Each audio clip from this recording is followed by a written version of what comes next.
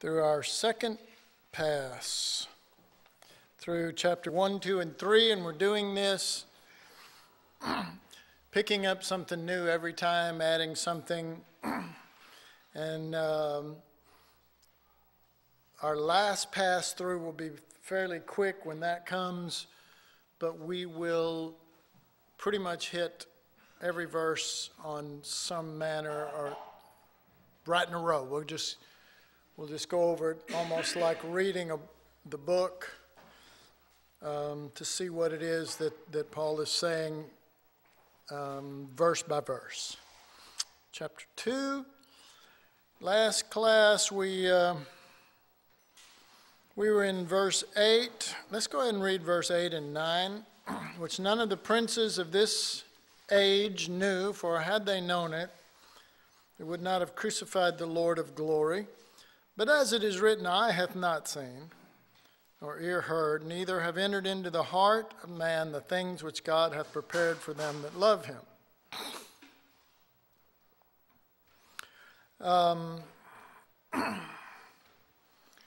So we were talking about this wisdom of the world, this wisdom of this age, this wisdom of man, this that is caught up in gain and in position and gaining power, and you could call it how to succeed.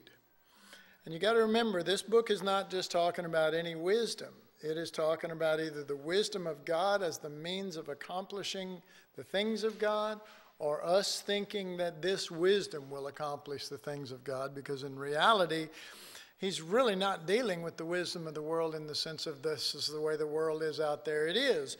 But that's really not what he's dealing with here. He's dealing with a division that has taken place within this particular church, where some are lining up behind Paul, and some are lining up behind Apollos, and some Cephas, and some this person and that person, and they have chosen different ones based on this wisdom that divides, whereas Christ's wisdom edifies and builds up and builds us together.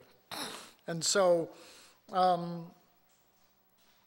he's in a very real sense, even though he calls it the wisdom of this age, it is not the world way of thinking that he's actually dealing with. He's talking about the way you, the church at Corinth, the way you're thinking.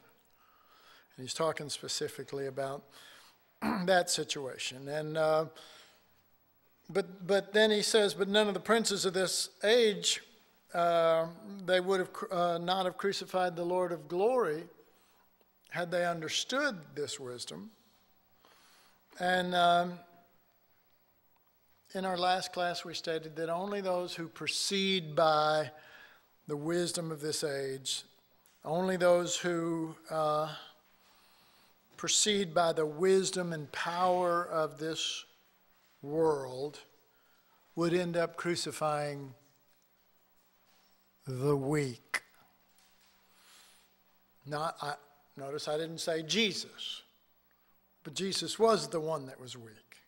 Jesus was the one who gave up his divine power and his authority and his resources of angels, or just miraculous power to destroy the enemy and became the weak. And that weakness included not just dying for us. That's usually what we understand by that. But becoming weak enough where ruthless men, men of power, men of prestige, men of pride, can humiliate you, can brutalize you, when he didn't have to succumb to that. But he became weak, and in that weakness, their wisdom rises to the top. It does then, it did then, and it will today. It will every time. All right. So ultimately, it was their ignorance of the wisdom of God that brought their downfall. Because they were ignorant of it, they didn't understand what's going on here. In fact, if anybody, and they did tell them, but I mean, this is God, they would laugh and say that's foolishness. This is just a man. Look, he's bleeding. He's, this and that. Because they're blinded by their wisdom, and they can only conceive of the weak as weak, and the foolish as foolish. When God says, my weakness is power, my foolishness is the wisdom of God. There's no way they can conceive of that. They fell into the trap of their own foolish mindset that couldn't go anywhere else with the situation. All right, and then of course verse 9, then he says, but as it is written, and he begins to talk about this, and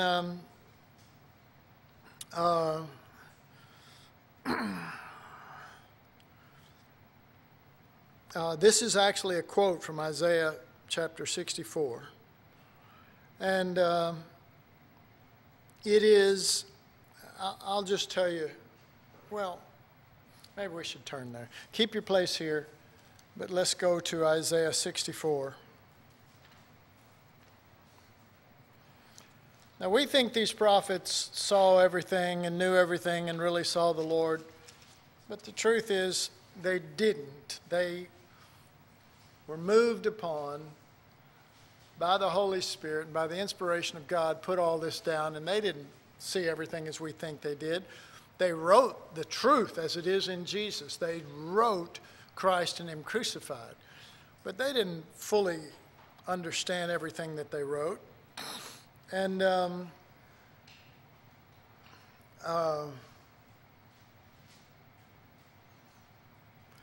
let's start at verse 1. The actual verses are, I think, verse 5, but verse 1. Oh, that thou wouldest rend the heavens, that thou wouldest come down, that the mountains might flow down at thy presence. As when the melting fire burneth, and the fire causeth the waters to boil, to make thy name known to thine adversaries, that the nations may tremble at thy presence.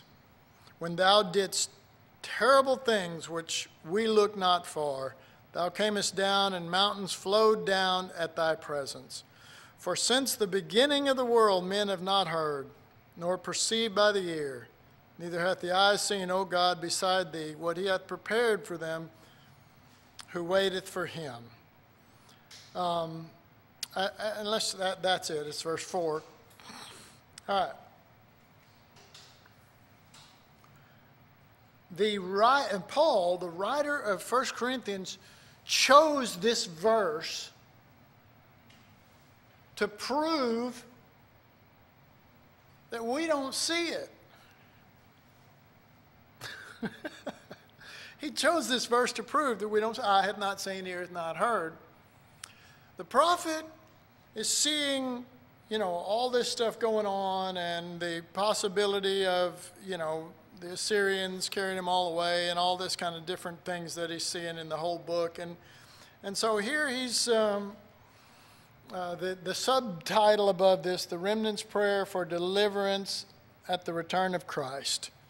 And I don't know if that is fully the remnant or him, because everything in front of that is him praying and his words. So those words are, oh, that thou wouldest rend the heavens. Okay, this is the wisdom of man. Rend the heavens and come down, that the mountains might flow down, that the whole mountain, these mountains would just literally start melting, and with the melting fire burneth, and the fire causeth the waters to boil, and to make thy name known to thine adversaries, that the nations may tremble. In other words, this is the power of man. This is not the power of God. This is not what he's been talking about up to this point. Do you agree? This is not what he's been talking about. He's been talking about Christ crucified. But now he's quoting a scripture, and then he said, verse 3, when thou didst terrible things which we looked not for, thou camest down, and mountains flowed down at thy presence, for since the beginning of the world men have not heard, nor perceived by the ear, neither hath the eye seen, O God, beside thee, what he hath prepared for those who wait for him. And he's saying, Isaiah is presenting the reality that he doesn't even see it. He's the living testimony that he doesn't see it. That he's asking for power and might and God to rend the heavens and to affect the earth and do something so powerful that they'll all just go, oh, this is God. And then he says, for eye have not seen nor ear heard. And God's making come out of his very mouth the fact that he doesn't even get it. All right, back to Corinthians. Folks, we don't get it either. Eye hath not seen. Not them, not us. We're not going to get it. We're going to get the mind of Christ. We're not going to get it. You understand the difference? You know, you're not going to just figure this thing out.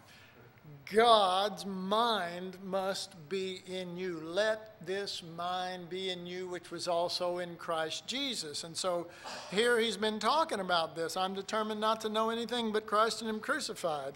But as it is written, eye hath not seen. And so I wrote, this represents the hidden wisdom of God. I failed to read after that.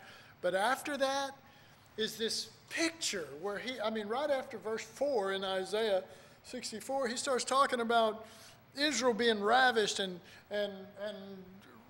raped and destroyed, and the country coming under attack and all of this stuff happening. And, the prophets looked at that stuff, and, many of them, like Habakkuk and others, this is wrong, this is bad. But folks, it wasn't wrong and it wasn't bad. It was Christ crucified. All that it's talking about that's going to happen to them did happen to him, and they were only a shadow. They weren't anything but a shadow of Christ crucified. But they're all freaking out and trying to avoid it, and they want God to come down and rend the heaven and do all this stuff and get them out of it. And he says, eye hath not seen, ear hath not heard. We don't get it. We see injustice. We see what the enemy deserves.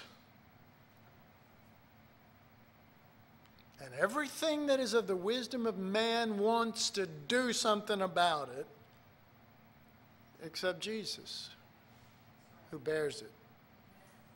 Bears it for us and bears it for others. And their story, Israel's story, was either just a story, or their story actually was the story of Christ and him crucified. We have that choice. It can just be our story. We can just go through stuff. You can just go through stuff. It can just be, all that you're going through can be totally worthless suffering.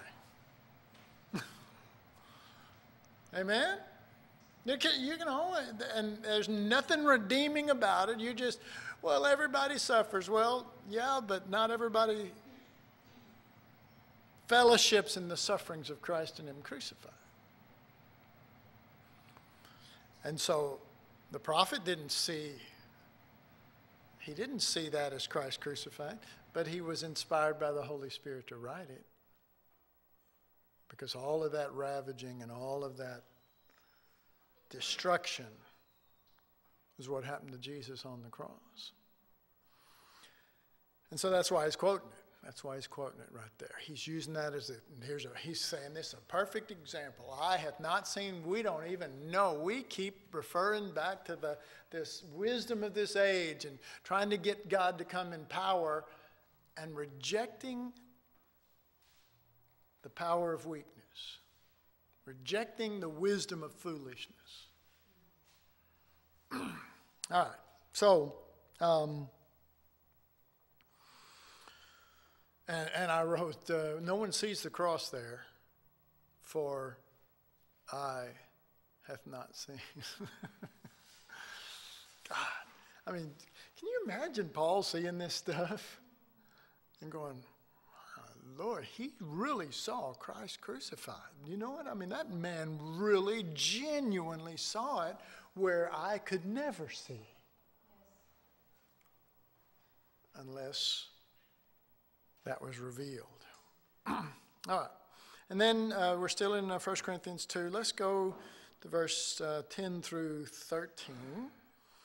But God hath revealed them unto us by his Spirit, for the Spirit searcheth all things, yea, the deep things of God. For what man knoweth the things of a man except the spirit of a man which is in him? Even so the things of God knoweth no man but the Spirit of God. Now we have received not the spirit of this world, but the Spirit who is of God, that we might know the things that are freely given us of God.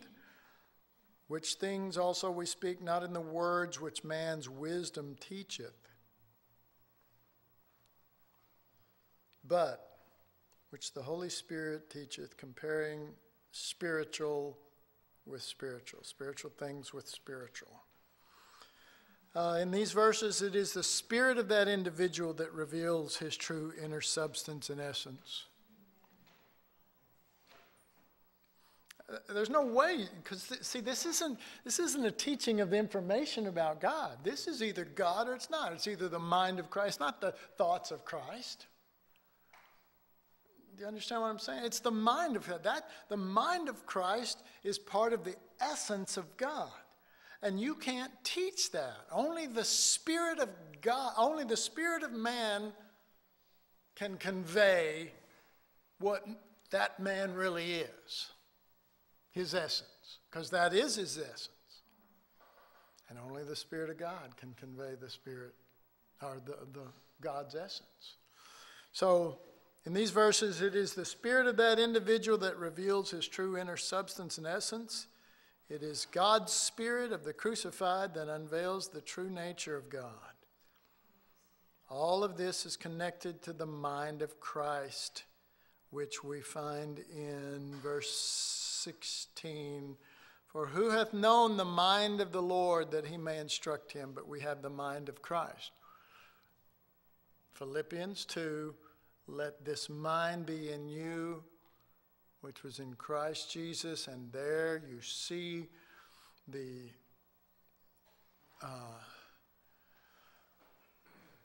downward progression of the Lamb. That's the best way I know how to say it. All right. We're just going quickly through this, and we'll hit on that a little more with our next pass. Chapter 3, 1 Corinthians 3. And let's look at 1 through 5. And I, brethren, could not speak unto you as unto spiritual, but as unto carnal, even as unto babes in Christ. I have fed you with milk, and not with solid food or meat, for to this time ye were not able to bear it, neither yet now are ye able. For ye are yet carnal, and how does he know that they're carnal? For whereas there is among you envying and strife and divisions, are ye not carnal and walk as men? And to make sure they know what he's talking about, because we can say, when you say, as long as there's envying and strife and divisions, we can say, they could say, okay, well, I don't know what that means. I'm sure I'm not involved in that. I just know that I know our mind somehow. We just, and then we just move that right out. So he says, for while one saith, I am of Paul, and another, I am of Apollos, are you not carnal?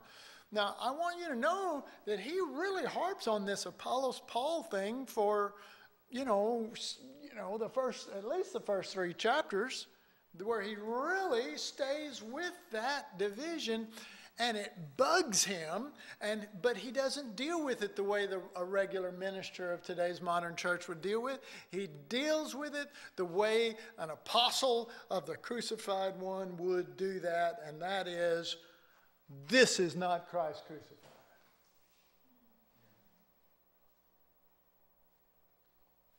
That's it. That's what he sees. That's what he's impressed with. And his approach is, we have two groups here with 2 different mindsets. Those who like Neil Diamond and those who don't. Sorry, that's not I get mixed up on that one. But those who have the wisdom of this age and those who don't. And he says, you're not just making decisions here. You think this is a light thing.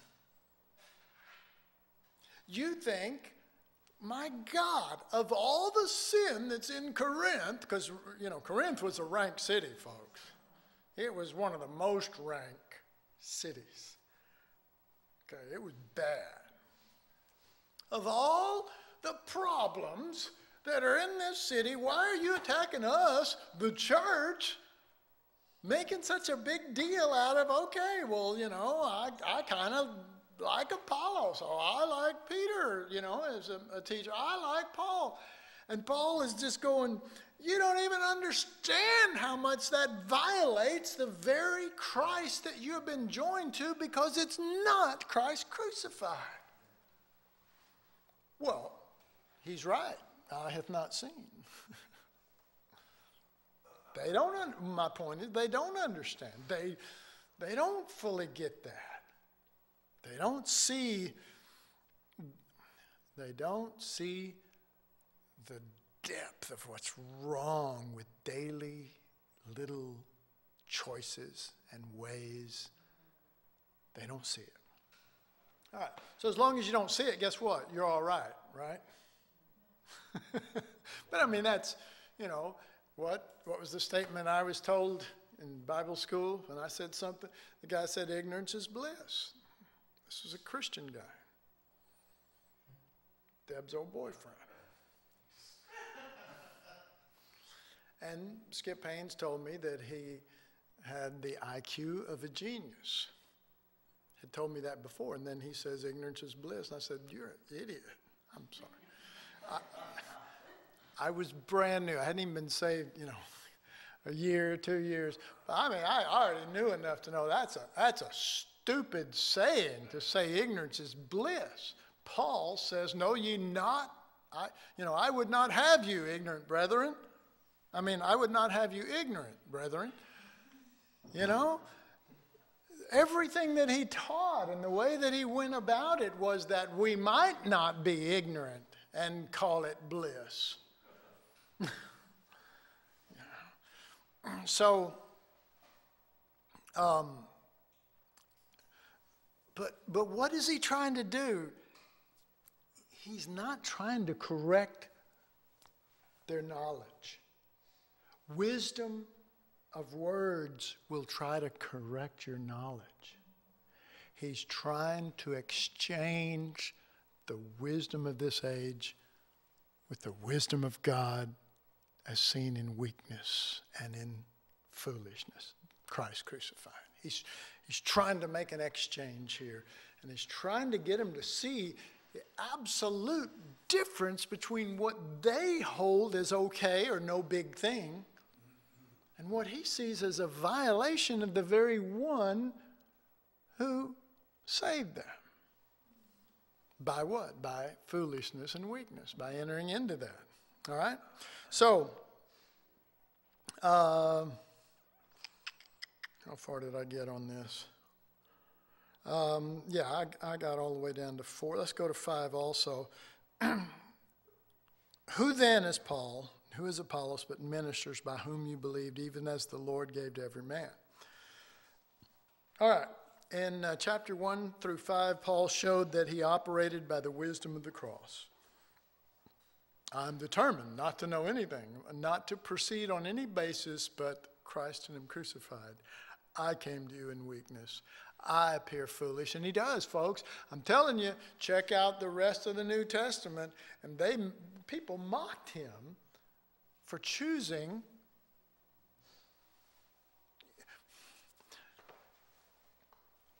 Saul of Tarsus was a very educated man. He outdistanced all of his brethren in his zeal and his going after God, the God of the Jewish religion, is the way he describes it. He was no fool, he was not just some weakling. He stood out among the Pharisees that were in training, and he sat at Gamaliel's feet. All of this is clear cut in there. All you got to do is study it. For him to do what he did, to look foolish, is to go against every bit. Because he's Saul of Tarsus. That may not mean much to you, but Tarsus was a Roman city, and he was a Roman citizen too. I mean, he had it all going for him. And so he lays all that down and says, I refuse to come to you with wisdom of words. What are you talking about? You're a scholar.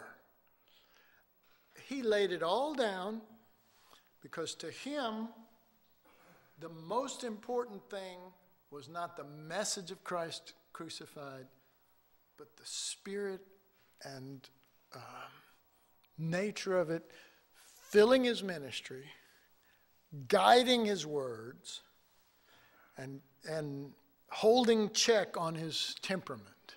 So, let's put it that way. Yes? He saw Stephen, really release the spirit of Christ crucified.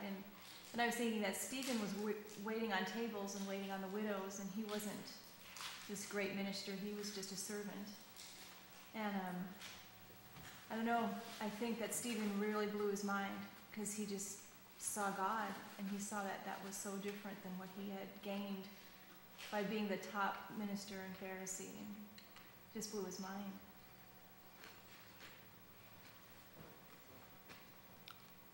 For those watching this, if you wonder why I'm getting so fat, this is it. I'm feeding my face on Butterfinger. Well, before we go to Greg, I'd like to comment on what Kelly just said. She said, Stephen waited tables and he ministered to widows, and instead of being, some great person, and then he laid down his life, and he did. And that Paul was greatly affected by him.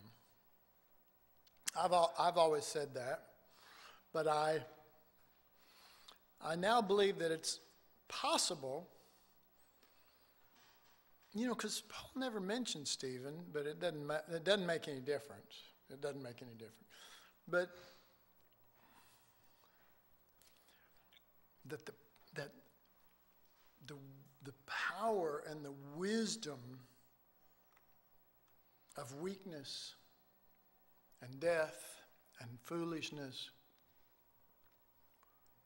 was released toward Paul. And if he never knew where it came from, because I really believe that part of and not that that's the case in this case, but certainly in some cases, people never know where it came from. They don't know who died. They don't know who laid down their life, And so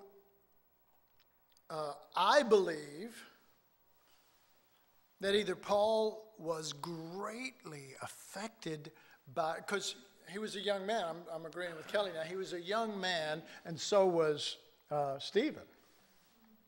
And he was trying to outdistance all of his brethren, but Philip looked like he was outdistancing all his brethren but in the midst of taking the lowest place. And God seemed to be blessing his sharing. And Paul must have probably, it's almost for sure, was in training under Gamaliel and all of the great teachers to have the best of the wisdom of words to impress and to deal with people. And yet, this guy, I can't explain it, but there's just a power, there's just a reality. I mean, most in this room, most of our first impression when we first were confronted with somebody preaching Christ and him crucified was two things. Number one, our heads kind of went, what? And our spirit went, this is the truth. You know what I mean? I mean, that's the normal way, okay?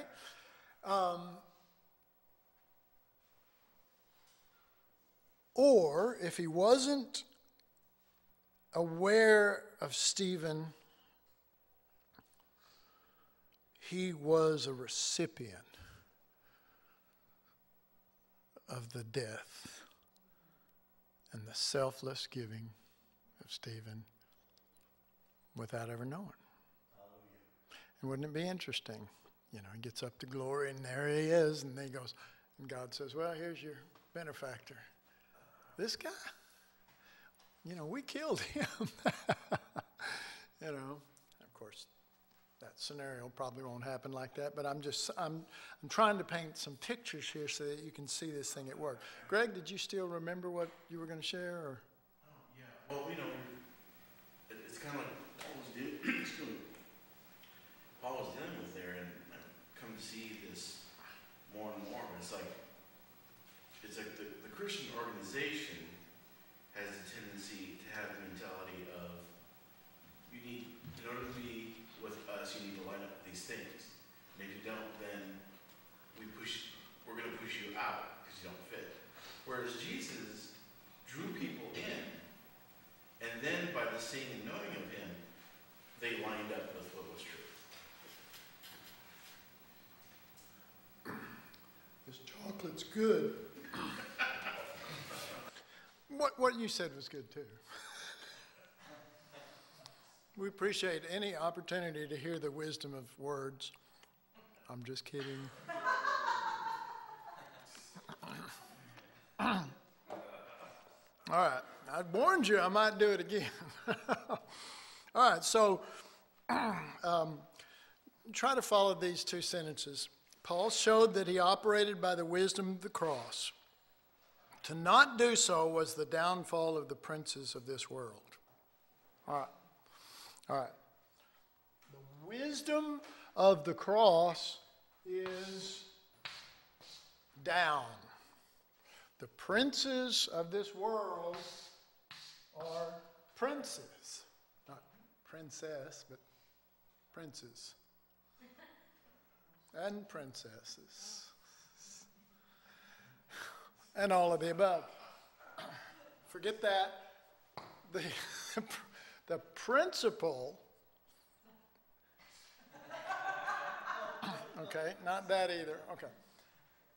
Jesus was the Son of God, came down, and he's crucified.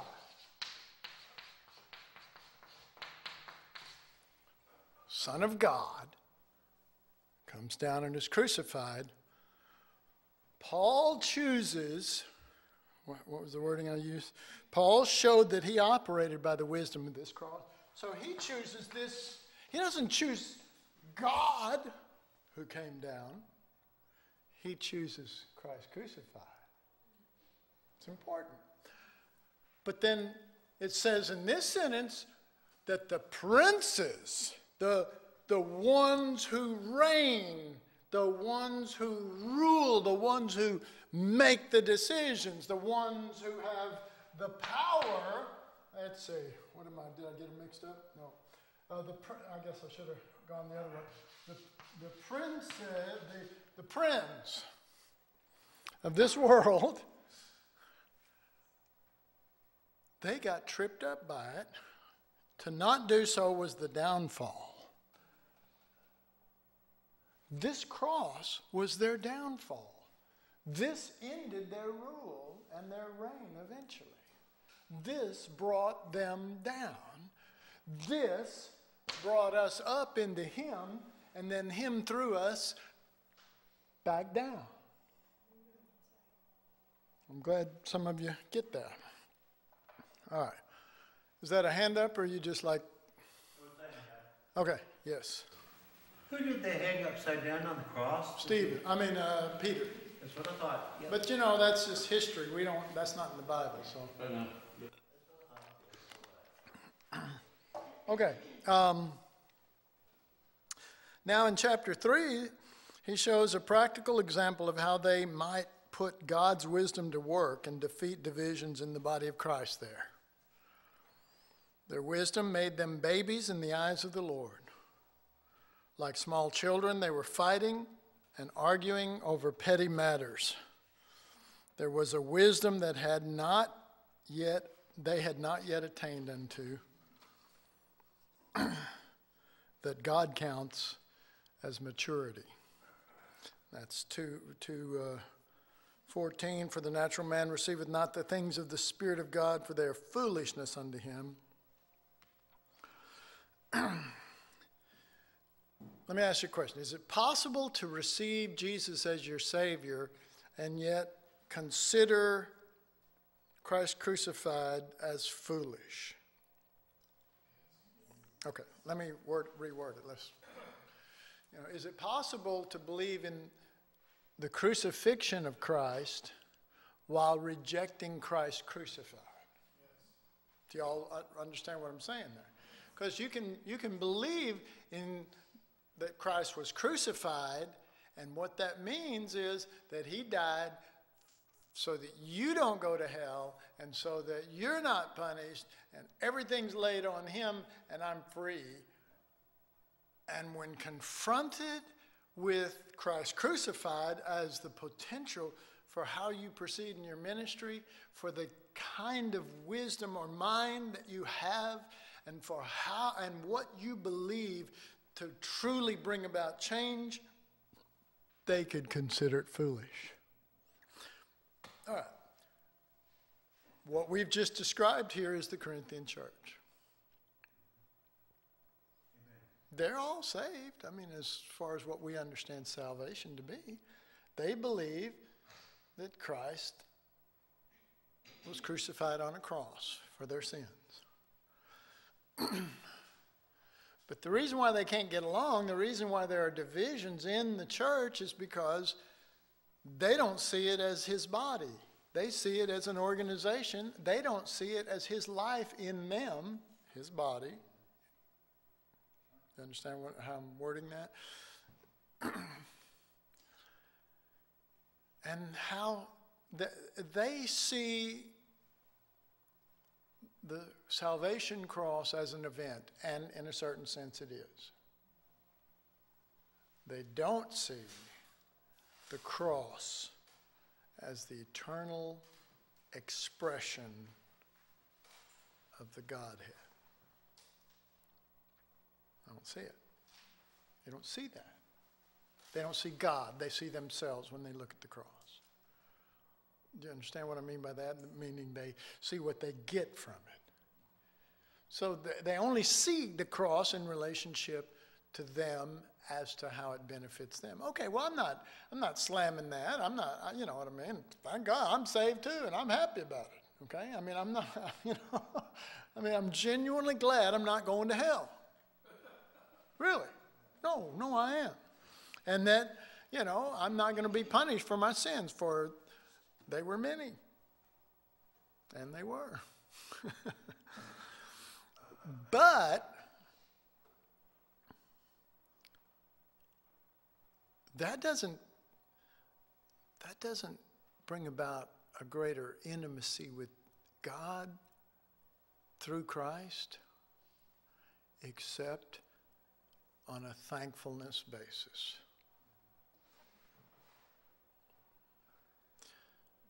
But the kind of intimacy that the New Testament declares, folks, is that God is your Father and you're of that seed.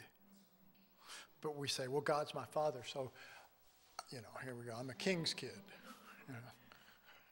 So I'm going to get everything a king's kid. How about getting your Father's nature?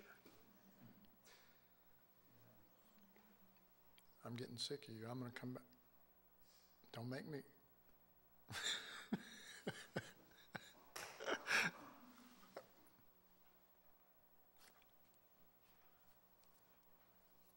Okay. All right.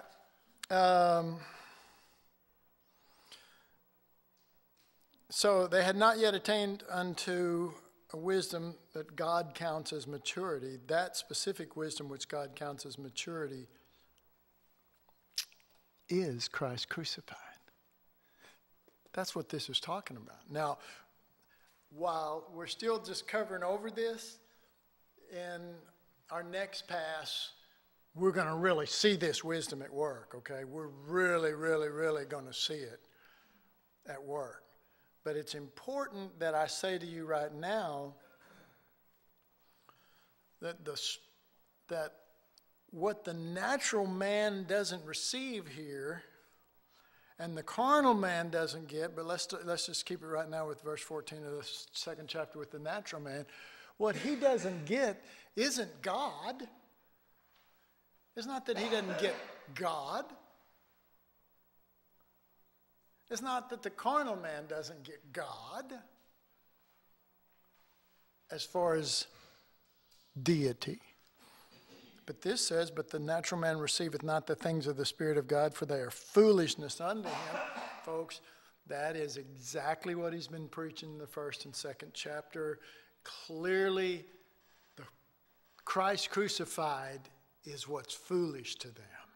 Not salvation. These guys believe in it. But to talk to me about living this sort of way, now that's foolish. And even to consider in the most real way, I can somehow believe that Jesus came and he died for my sins. But when you spell it out in the way that you do it, you're saying that the way God did this thing, out of all of the options that are at God's disposal, he decided to just come down here and die? And to put himself in a position where those things could happen to him? And that somehow that's the wisdom of God? Now that's foolishness. That's what he's not just saying, well, the natural man is unsaved and so he doesn't know. He's not saying the carnal guy is just so young that he doesn't get it. He's saying they're not getting the cross, and that spiritual maturity is the mind of Christ, Philippians 2.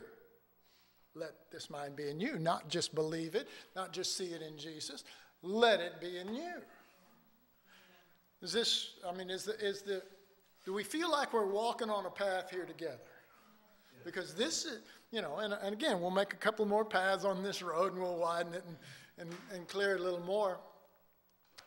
But even if you don't believe what I just said, and I think that you do, but even if you didn't, at least hear what I'm saying, that these scriptures are saying instead of what we've always been taught. And frankly, I'm the guy that taught you. Can you believe that I have taught you wrong on some things? Well, I have, and I repent, and I'm sorry. I never did it on purpose. I just didn't see the fullness of Christ. I'm yet seeing the fullness of Christ. I only want to give you this beautiful Son and the reality of him. But I didn't, because I didn't see it. And for that, I genuinely apologize, and I ask your forgiveness. But I ask you at the same time for more than forgiveness, and for more than, realizing that I fail, and I have failed you at times, and that sort of thing. But to be open to even more of Christ, and to see this in the true light of the scriptures that are going, line upon line, precept upon precept in that sense here. Okay. Yes, sir. You knew it. And we forgive you. I forgive you. You've done nothing wrong. You keep going. I'll shut up. Well, I appreciate your heart. However, the good news is I'm seeing the Lord and I can, forgetting those things which are behind, I'm pressing toward the mark and I know that you are with me. But I'm saying this to let you know that I don't see everything, and even though I love Jesus, and even though I diligently search the scriptures and cry out to God, I am not fully matured in everything yet, but I am pressing towards the mark. And I want that, and I believe that's your heart too. So I don't feel alone. I feel like we're all in this together, but I feel like it's my responsibility to let you know when I've fallen short or messed up or, didn't share right with you. I, again, would never do that intentionally or try to deceive. It was the understanding I had of the Lord at that time. So anyway, this specific wisdom that God is talking about, that these guys count as foolishness, is Christ crucified. And so that what the natural man is not receiving is Christ crucified. And what the carnal man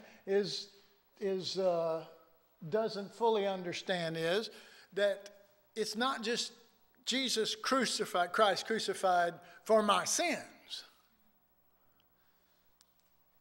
It is the mind of Christ that transforms us from the wisdom of this world to the wisdom of weakness and foolishness. Praise God. and it all sounds so crazy. It sounds foolish to say it, but it is what Paul's preaching, and it is, what I'm learning. All right. Paul has shown how the wisdom of this world takes sides. I'm of Paul. I'm of Apollos. And through it divides or tears down the temple. Yes. Chapter 3. You can read it, and we discussed it in the end of the tabernacle class, but it is the same reality. And we'll see how we go from here. But let's see. So, but this wording is important. I just repented to you, and I get to again right now, that quickly. I do, because I told you at the end of the tabernacle class that the thing that divides, or the thing that tears down the temple, is divisions. And I was wrong. But luckily that hadn't been that long ago, and I can correct it. But I was wrong.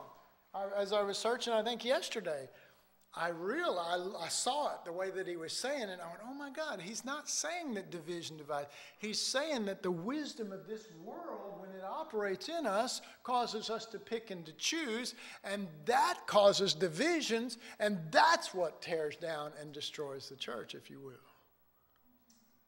The temple of God.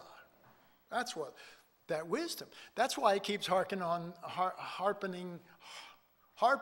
this thing of Christ crucified, and we keep thinking that that's foolish because we're trying to find, I want to pick the greatest one. I mean, can you see? I'm of Paul, I'm of Apollos, I am of Peter. One of them says, I'm of Christ. And, the one who says, I'm of Christ, feels the most spiritual. And he's not. He's not, because he's still dividing, as it were, the temple. All right. So Paul has already pointed out that this kind of wisdom makes void the cross of Christ, or the wisdom of God, and that's chapter 1, verse 17. I don't come to you with wisdom of words, because if I do, that voids out the cross of Christ, okay? The goal is not that of lining up behind a particular man or even of Christ, unless it is Christ crucified.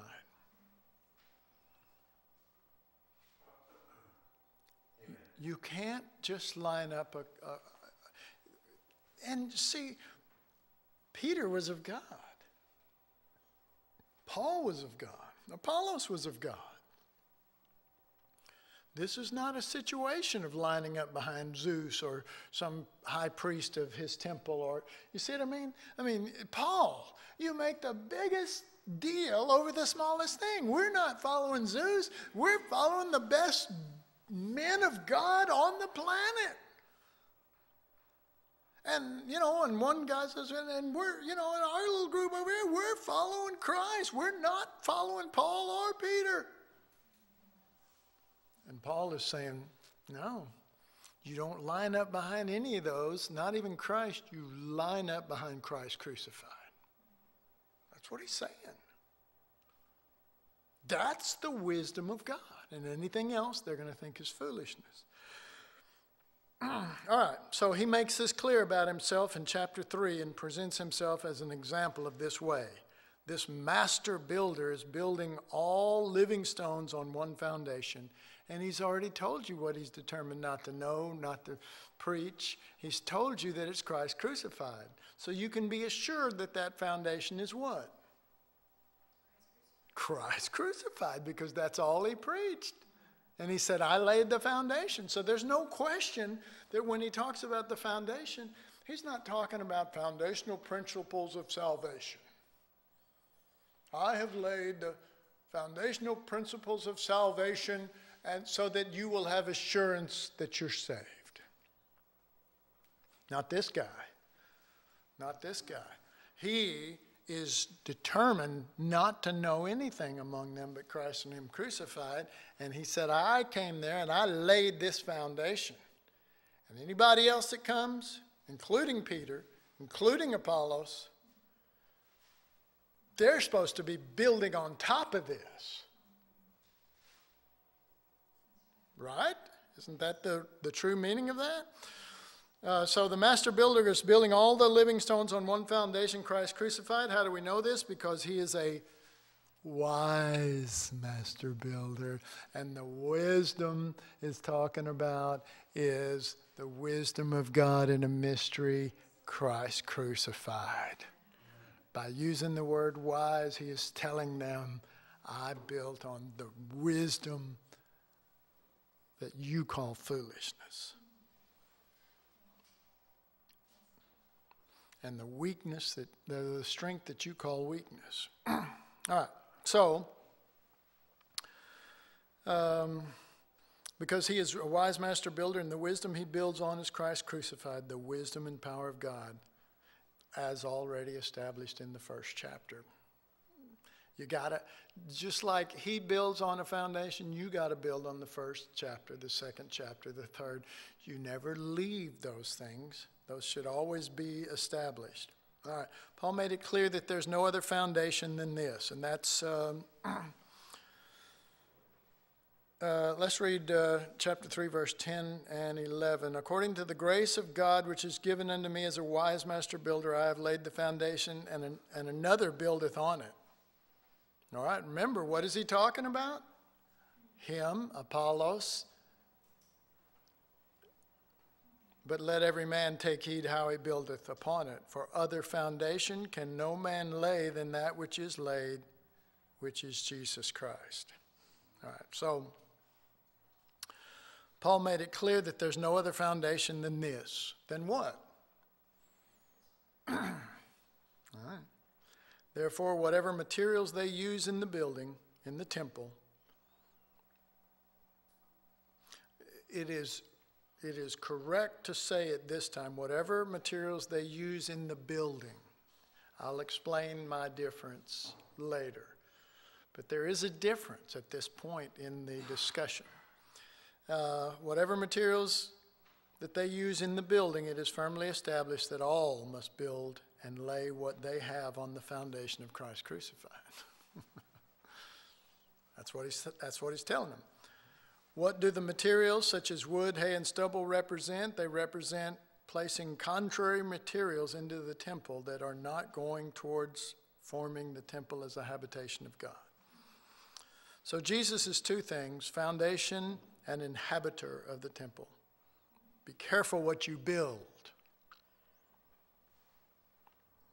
Chapter 3, 18 through 20. So verse 18, let no man deceive himself. If any man among you seemeth to be wise in this age, let him become a fool, that he may be wise. For the wisdom of this world is foolishness with God. For it is written, he taketh the wise in their own craftiness. And again, the Lord knoweth the thoughts of the wise, that they are vain. All right, so in chapter 3, 18 through 20, the so-called wise must become and join the ranks of the fools who preach and live by the cross. And that's the invitation by saying that. And that's God's invitation. Where are we at? How much time we got left? Let me just finish one other statement. And we'll stop. Oh, gosh. We're so close.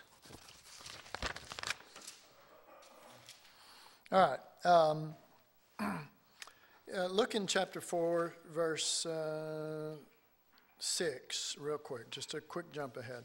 And these things, brethren, I have in a figure transferred to myself and to Apollos for your sakes, that you might learn in us not to think of men above that which is written, that no one of you be puffed up for one against the other. So he's saying all this that he's written so far about the wisdom of God and about the cross and the weakness of God and the foolishness of Christ crucified. He's saying, you know what? I'm saying all of this, all this depth, it's not depth. It's Christ crucified or it's not. It's not depth. I'm not teaching you doctrine. I'm telling you either live by Christ crucified or you're living by the knowledge, the wisdom of this world that because they call themselves the wise. The wisdom I have made foolish, the wisdom of the wise. They think they're wise. And he says over in the scriptures we just read before this, let the wise become fools, meaning let them embrace Christ crucified. And so he's saying, look, all of this, everything I'm saying is not about making you deep and spiritual. It's about, you guys need to start aligning your lives the way Jesus did and the way God dealt with you as a Corinthian church, which we'll get into next time, possibly. And how you are supposed to live. It's all Christ crucified. All right, so let's see. Let me just read, make sure I got the.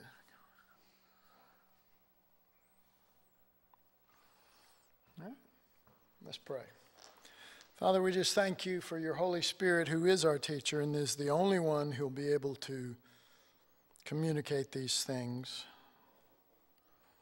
No words, no specialty words and presentation is going to do that. But your Spirit is the only one who has this by essence. Impart to us the spirit of wisdom and revelation in the knowledge of him. May we have the mind of Christ. May we live by it. May we yield. May we let, instead of trying to, by the wisdom of man, figure out a better way, a more efficient way, a more practical way. May we just let, may we yield, may we surrender to Christ crucified. So we trust you, Holy Spirit. We trust your abilities as the gift given to the church to know Jesus, the one with whom we are one, and to become after his kind. Thank you. Thank you, Father. Thank you for your Son. Thank you Son for going to the cross in such a manner that we could discover God, Father, Son, and Holy Spirit. We bless you in Jesus' name. Amen. All right, we're dismissed.